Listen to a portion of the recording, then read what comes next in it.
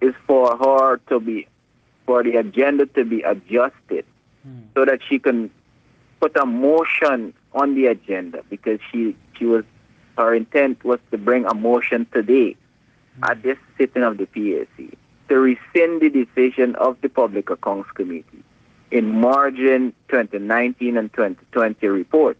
Right. I have facilitated that because, I mean, that is all right. I shouldn't just deny her. We need to hear what are the arguments that she will put towards that.